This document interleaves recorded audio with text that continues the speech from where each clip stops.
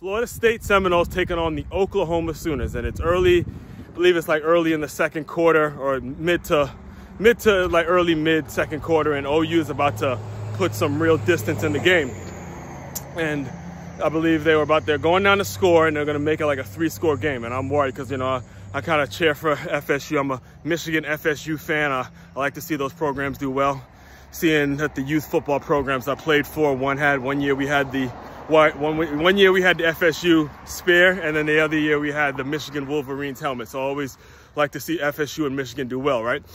So, you know, as OU is getting ready to put some distance in the game, FSU probably, in my opinion, makes the play of the game. I know it's not going to show up on the highlight reel and all that. I even looked it up to try to find it, and this play didn't even make the highlight reel, all right? It was a blitz. You know, OU's going down to score, and FSU sends an all-out blitz, and the linebacker absolutely just bitch smacks the OU running back. I mean, flat backs him, takes his shit, flat backs him, and they sack the quarterback for a huge loss. OU doesn't get anything out of the drive. Actually, they missed the field goal kick, and that's when FSU started to mount a comeback, and that completely changed the momentum of the game, all right? And what it got me thinking about in terms of what I want to talk to you guys today about, because again, I'm a former running backs coach. I grew up always wanting to play running back. I grew up playing linebacker, studying running backs, the whole nine, all right? And I've played with some incredible ones, and the question has to be asked, especially in this season,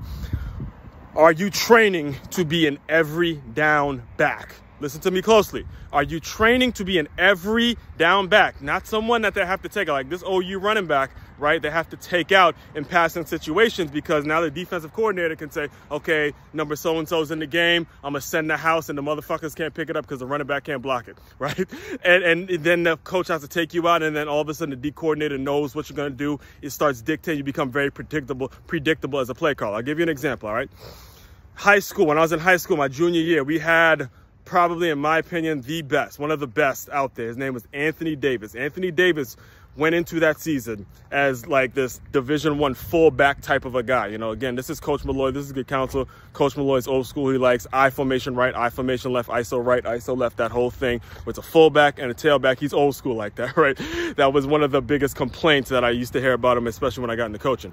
But anyway, my junior year, we had a Division I fullback, Anthony Davis, who ended up playing at UConn, who can do multiple things. So what he did is he switched formations. He went to a formation called the trio, in which it was 1 running back, quarterback, and 3 wide receivers. And by the way, just so you know, those 3 wide receivers, Drew Glossner, Tyrell Jones, Colin Stevens, all 3 went to Division I schools and played Division I football. So you had the Division III, not Division III, but you had 3 Division I wide receivers, a Division I fullback, all of them on the field at the same time, and it spread us out, and he had to adapt and mold to his personnel. There were times in which we were in trio the entire game, all because of the way Anthony Davis was able to pick up the blitz, and you couldn't predict it. You didn't, as a defensive coordinator, you couldn't say, okay, number 5's in the game, so now we know they're going to run, or number 5's in the game, we know they're going to pass, because of how well he could pick up the blitz. I mean, Anthony Davis was a linebacker himself. He played defensive end on the other side of the ball, so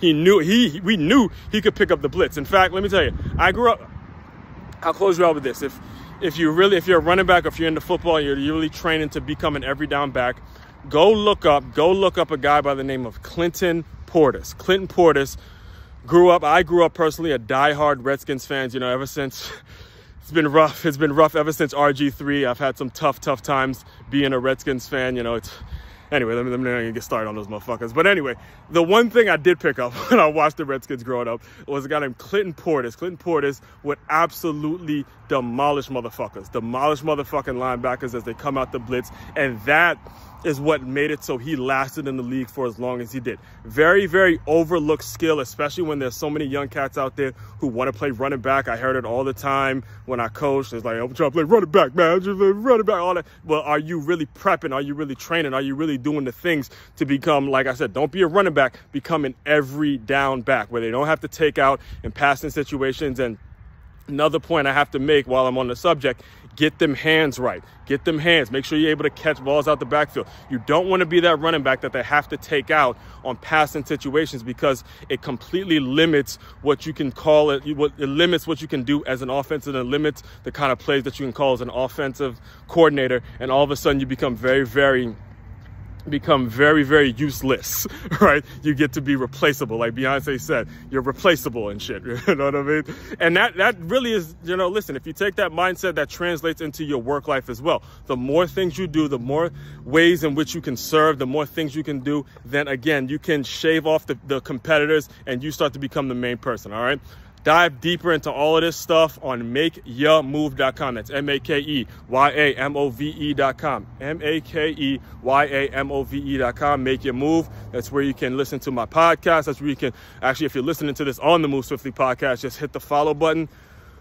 That's where you can purchase all of the books, all of the bundles, the Plus LY merch, all that stuff. We're coming strong. Again, who are you going to be in 2023? Aswand Cruickshank, your one and only Move Swiftly speaker, checking out. You guys continue to move swiftly. We will talk more. First drill is going to be a simple punch drill. We're going to line up a running back in a great athletic stance with 2 defensive players on either side of him. This means we're going to be able to work side to side, get multiple punches, and get some rotation and some body motion into our power. On the coach's command, the running back is going to punch once to the right, once to the left, and repeat going back and forth. All of his punch fundamentals should remain the same. Thumbs up, elbows in, nice strong punch. And as you watch this drill, you'll see that they're really focusing on the hands in the pass protection and not the head or the shoulders. This allows us to strike, reset, and prepare for the secondary move of a blitzing second level player, either a linebacker or a safety.